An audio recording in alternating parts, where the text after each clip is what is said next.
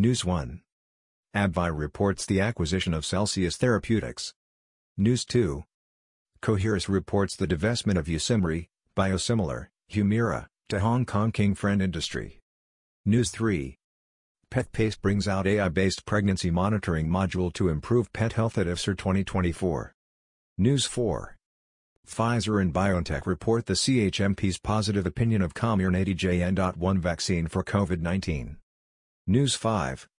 Tubulis reports the US FDA's fast-track designation of Tubo4O to treat ovarian cancer.